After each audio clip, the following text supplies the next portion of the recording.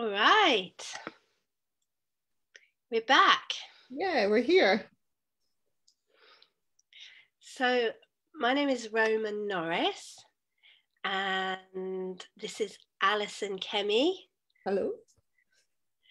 And the way that we met is really cool. Do Yeah. you want to say a little bit about that, Alison?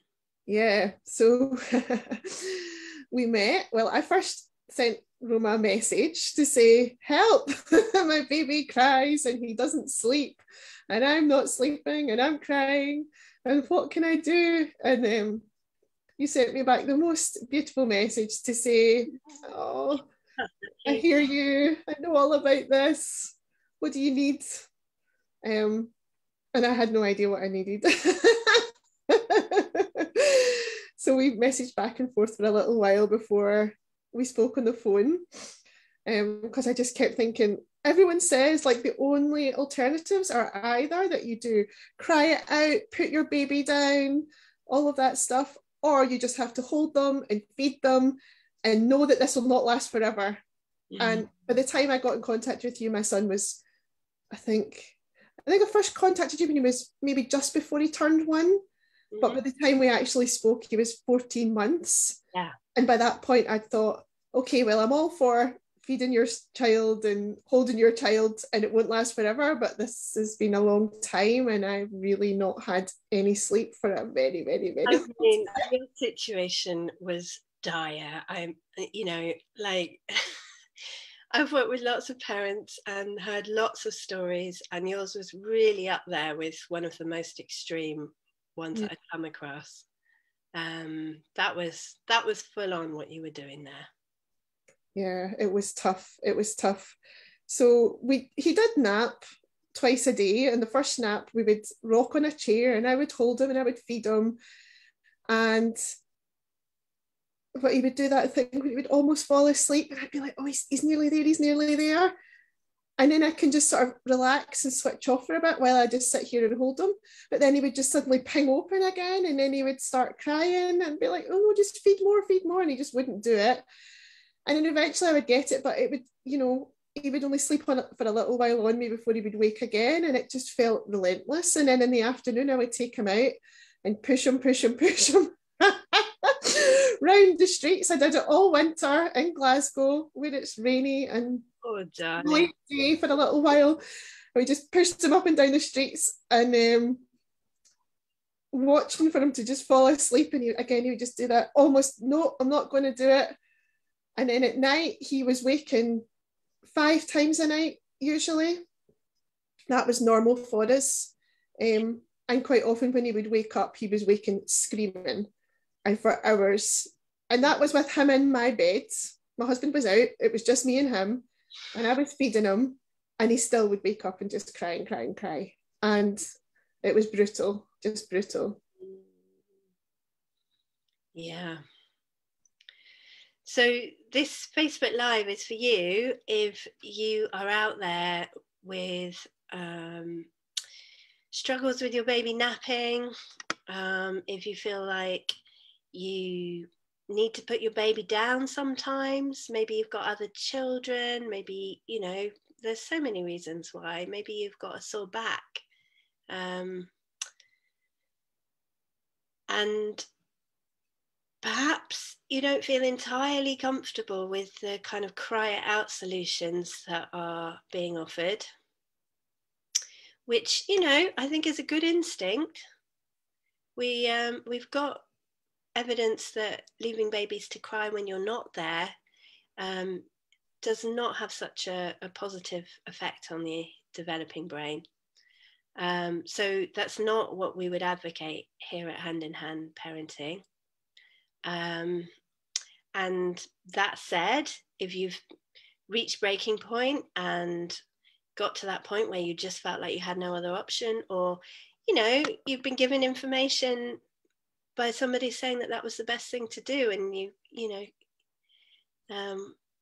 we're just doing what you were told, it's okay. Our babies can recover from things that have happened that weren't ideal. We all can. Humans are built for that. But yeah, we want to offer that there is another perspective on what you can do with your baby other than just holding them all the time. Yeah, so that was such a revelation for me on to figure out how could I connect with him in a way that was more sort of more deeply connecting, more soothing for him. Because although I was holding him all the time, I wasn't particularly soothing a lot of the time. I was trying, I was feeding, I was rocking, I was singing, but my whole energy was, please just go to sleep.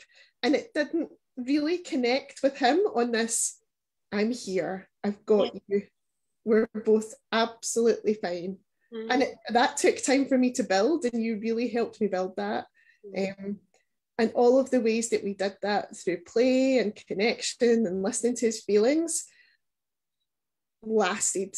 It's lasted. It didn't just see us through those difficult days as a baby and a young toddler. It's still how we work on sleep now. If he goes through a bad patch, like last summer when he was stung by wasps and had nightmares for a while, we used pretty much the same approach, tweaked for older children, and it still helps us now. So that even though he's been sleeping through the night, no problem at all, for a good couple of years now, we can still use that and it's still helpful. I'm so delighted to hear that. And you talked about listening to his feelings, which might sound a bit strange, the idea of listening to a baby's feelings. Do babies even have feelings? Quite often the sort of conventional thought on babies is that anything they don't remember doesn't affect them. But actually we're starting through the kind of more recent developments in neuroscience to discover that that's not actually the case. A baby's limbic system, their emotional and social center of their brain, is actually fully mature when they're born, or probably even while they're still in the womb. So in terms of their emotional capacity, their ability to sort of read what's going on interpersonally, they're on a par with you and I, which was a revelation for me, I think, when I first, I think I had an instinct that our babies have a consciousness and they see and they're watching all the time what's going on, but that they can actually feel and understand feeling as their processing of that is as sophisticated as an adult. That was kind of a revelation for me. Yeah, that was new understanding for me when you told me all about that, and when I found Hand in Hand and had been reading about it, even though it was actually quite obvious, and it's not only babies like mine that find it difficult to sleep, but I could see when I tried to take him out, and I could see, oh, these other babies are looking quite happy and contented, and my baby's looking pretty cross and frustrated and angry and maybe frightened. And I could see he had a lot of feelings, but for me that just made me feel like, well, what am I doing wrong? Why is my baby like this? Have I is it because the birth was so difficult? Is it because I've been struggling emotionally? What's the problem here? What have I done to have a baby like this? Yeah, it's not what we set out to do, is it? We all, in our minds, we set out to give our children everything, and our baby is going to be the one that, gets everything they need, and we're going to do everything right. And then life happens, and I don't know, maybe you're very depressed during your pregnancy, or something upsetting or traumatic happens, or, medicalized birth ends up being not such a fun experience for you and your baby. Or anything can happen in the early days. And just as we have feelings about how all of that went, which also go on to have an impact on our babies have feelings about what they've been through too. And just to say, in case anyone is tempted to go down a hole of self-loathing and misery at the thought of this, because we all feel desperately guilty about what's happened to our children. none of this is actually your fault. There's a bigger system at play here that is bigger than you, and we're all doing our absolute best given our circumstances and the curveballs that life throws at us. And the good news about it is that we can all really recover from these hard moments. Yeah, we had to do quite a lot of work on your feelings of guilt. Is that okay for me to say? Yeah, that's fine. Yeah. I had a lot of feelings of guilt. I really, pregnancy had been hard. The birth had been extremely hard. Yeah, it's hard to talk about it without becoming emotional, because it was one of the most difficult experiences that I'd ever had. And I had no idea how to recover and heal from that. I was getting support that was available, but I wasn't really healing from it. I was just sort of treading water. Yeah. And of course, I found Hand in Hand. I found out about listening partnerships. And I know people can be nervous about that, but I was like, that's what I need. I need someone to listen to me and not tell me something that, because that was the problem. I would have people saying, well, you need to do this with your baby. You need to put them down. You need to do this. And I'd be like, but that's not helping me. That's not helping me. And I can see it's not helping him.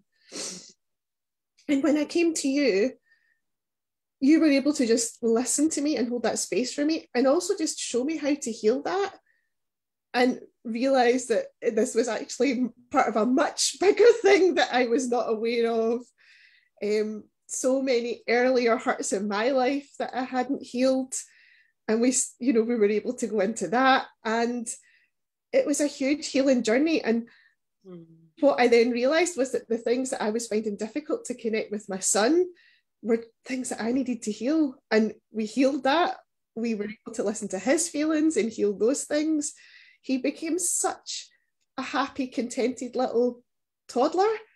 And we were able to enjoy our time together and play and laugh and feel close to each other, which, even though I'd been doing the whole hold your baby, keep them in a sling, don't put them down, feed them, care for them, I'd been doing my absolute best with all of that, and I didn't feel that, and it didn't feel like it was helping him. So it wasn't that I had to stop doing those things, but there was something else I had to add into that, this emotional awareness and understanding that just changed everything for us.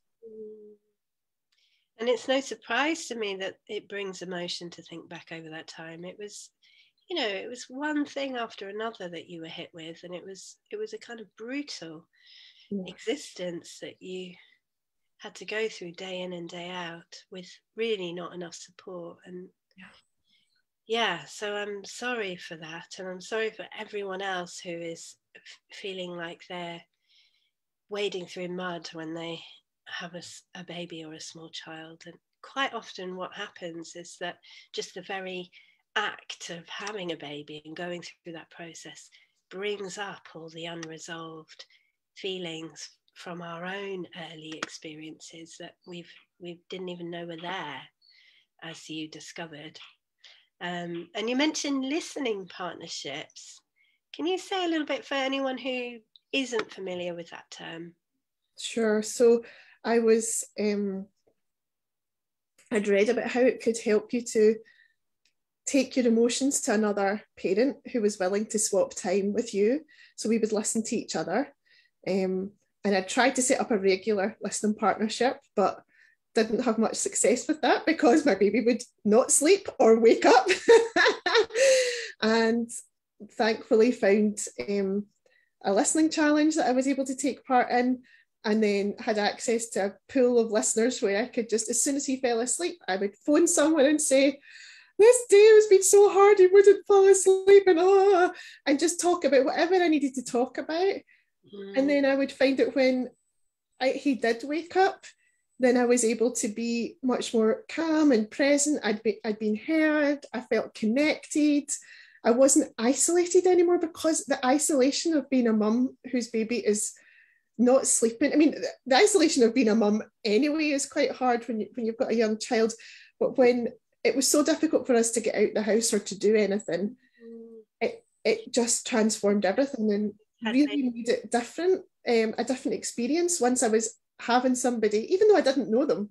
And it was different people quite often for me, but that just changed so much what I was able to bring to the relationship that we had. Sorry to interrupt you. I'm just thinking of all those people who have recently had their babies during the pandemic. Absolutely. I mean, must just be horrendously isolating if you can't get out to meet friends or baby groups, or, you know, I just can't even imagine it. So listening partnerships are a wonderful antidote to that, because you're creating these kind of meaningful connections with other parents. And the most important thing that we need out of that connection is somewhere to just dump out all the feelings about how hard it is, or how wonderful it is, even share that with someone. So if you're interested in listening partnerships, you can find a listening partner on our Facebook groups. We've got one called Hand in Hand Listening Support, and we've got one called Hand in Hand Listening Support UK, if you're in the UK like we are. And you can just post in those groups, just say, you know, I'm available this time, looking for someone to swap some listening with. And we've got guidelines on how to get started, and you can find all of that information. So we're talking about how to put your baby down for a nap today.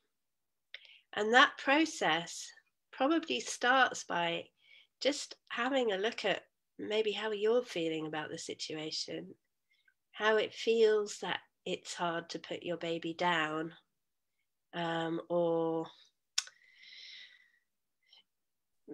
maybe feelings about actually you'd wish you could just hold your baby and you've got other things that you have to do, however it is for you. And maybe feelings about some of the things that have happened to you and your baby. It's a great place to pour out any of those feelings of guilt or shame, worry. And that's really the best place to start with this process. And yeah, I think you've been referring a bit, Alison, to the kind of promise that is inherent in attachment parenting, that if you just breastfeed them and hold them and co-sleep and carry them in a sling, they'll be a happy baby, and they will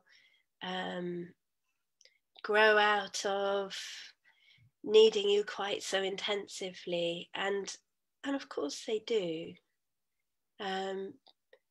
But as we discovered, that wasn't entirely the whole picture, because there was stress in the system.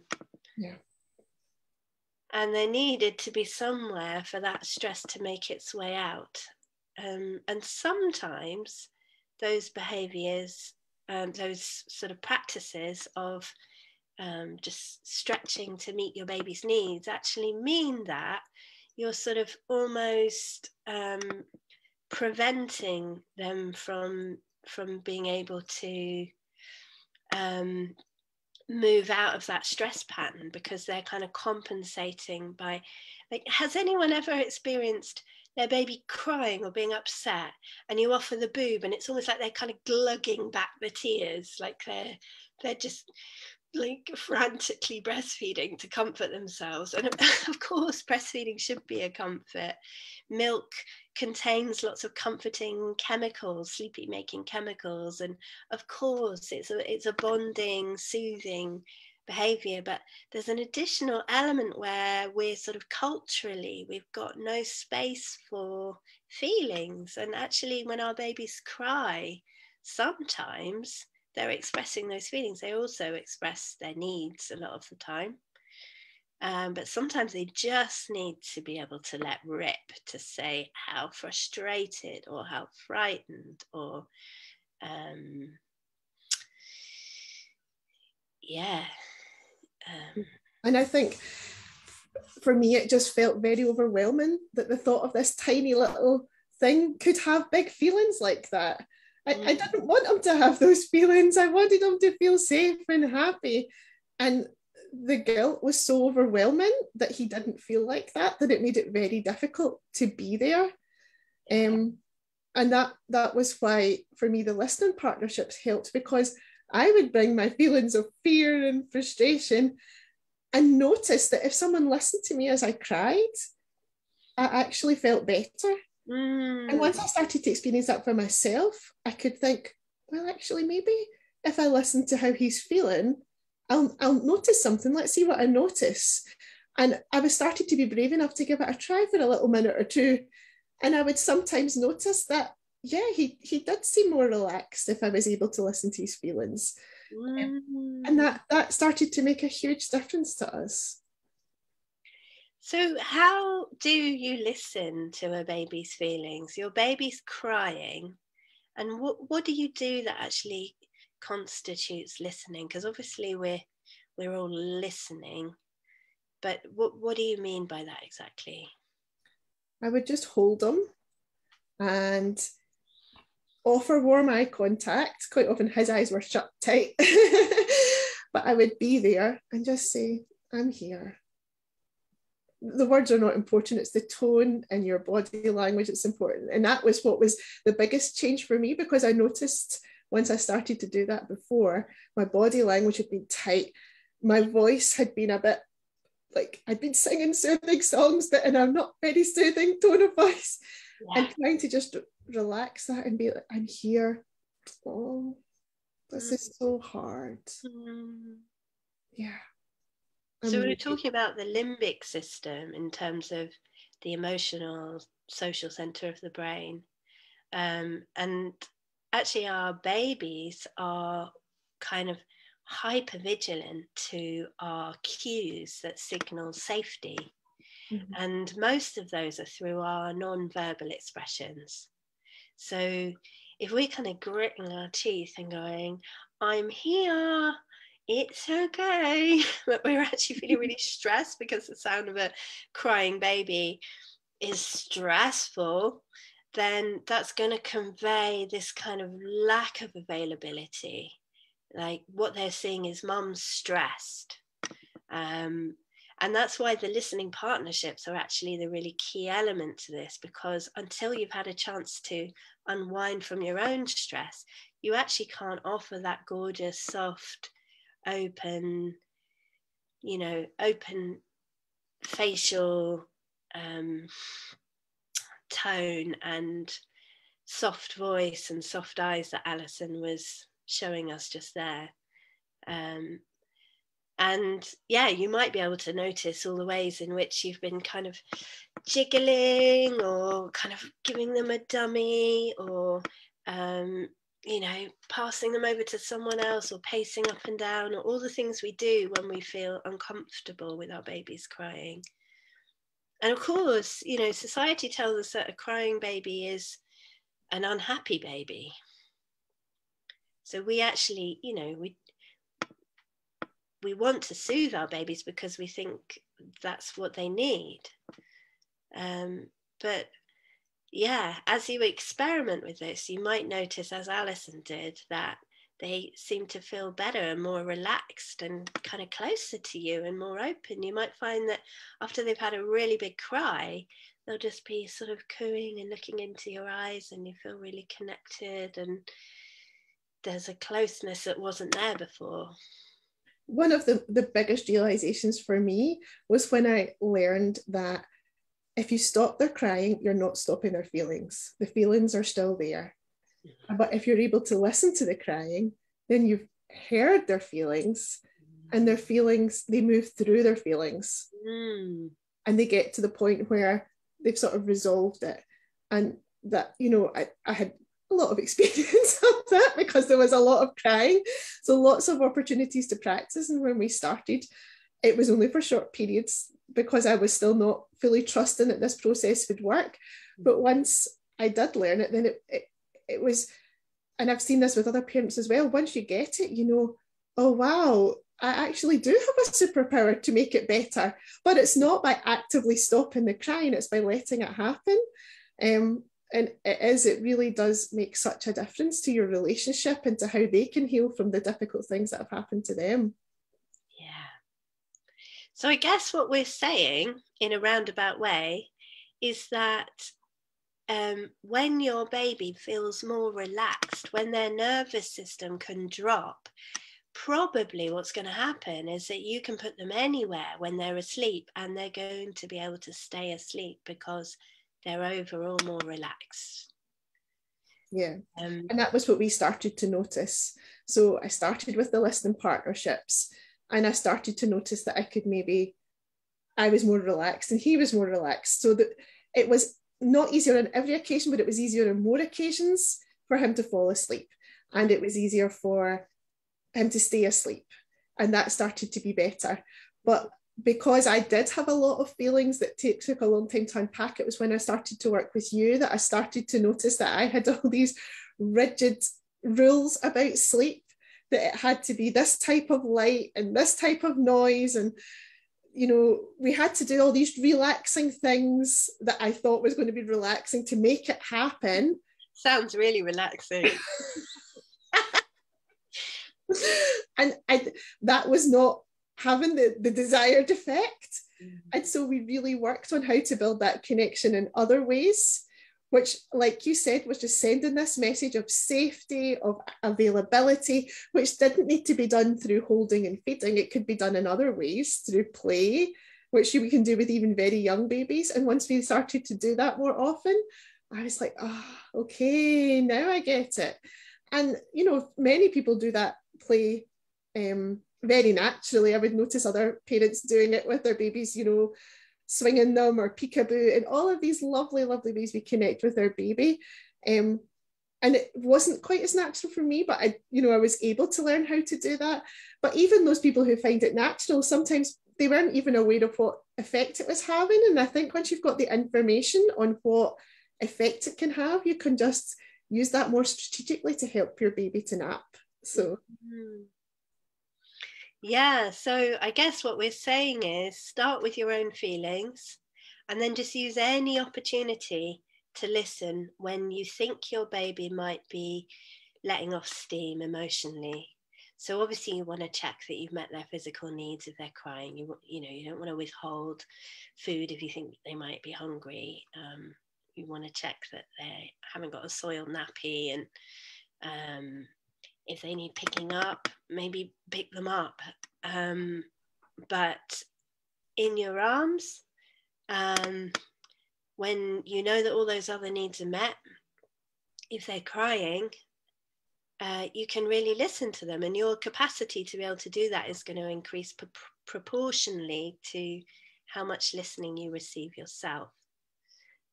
You'll be able to respond with that soft, warm, present kind of tone that Alison was demonstrating. And yeah, the really cool thing that we didn't say is that Alison is now one of our hand-in-hand instructors. She went off and trained, and so we are actually going to be offering a talk together on sleep. Is that next Friday? Yeah, next Friday at 11 o'clock UK time. Yeah, so if you enjoyed this live and you want to know more about sleep, and this is actually for parents who have kids of any age who are experiencing sleep difficulties, not just babies, then you can sign up. We will put the link in the comments. I also want to check whether we've got any comments. Just going to have a little look. Yeah, so one of the things we're going to be talking about during that free talk is the ways that we can use play, which, you know, when we're dealing with babies trying to nap, then listening to their feelings is going to be one of the places to start. And we're probably having lots of lovely connected time with them anyway because they're little babies. But as we get older, it's great to find these wonderful ways we can use play. And we're going to talk a bit more about that, as well as setting limits, because obviously when our children get older, they might want to have just one more story or another drink, Mum. Drink, or don't put the covers like that, I need them like this. And there's lots of ways we can use play and limits to help with that, so that we know that we're meeting all their needs and we're also getting good sleep. Oh, my page isn't loading, so I can't see if anyone's been asking any questions, but what we'll do, if you've asked a question in the comment, we will respond in the comments there. What else? Is there anything, have you got anything else coming up, Alison, that you want to hand comments, but it looks like it's all hand-in-hand comments. Yeah, it's all about how to get the listening support, how to find listening support, so fantastic. Anyone watching this is welcome to ask any questions, and we'll do it. You can put them there later and we'll come back and check. So. Is there anything else that you want to plug, Alison, that you've got coming up? No, I think that's all. I'm going to be announcing a starter class quite soon, but I've not fixed the date, so great. Yeah, so the starter class is like the signature course from Hand in Hand, where you can learn all of our 5 tools in depth, to connect with other parents. I've got one of those coming up in May, so I'll put the link in the comments. But yeah, thank you for giving this your attention. Hope it's been helpful. I want to thank you, Alison, for your epic story and the epic work that you did. It was amazing to witness. I've never seen anything quite like it. Oh, and thank you so much for all the support that you gave me through that time, and especially when I was just so tentative and nervous about reaching out and what might this woman tell me to do with my baby, and I wouldn't like it, and you were just so like reassuring and let me take it at my own pace and built up the knowledge and understanding for me, as well as just giving me lots of support. So it really helped and turned it all around for us, so thank you. Bless you. Well, it was such a pleasure. And yeah, love to anyone out there who's struggling, and really hope that you can find your way to getting some really good support for that. Okay, well, bye from me. Yep, bye. Thanks very much for watching.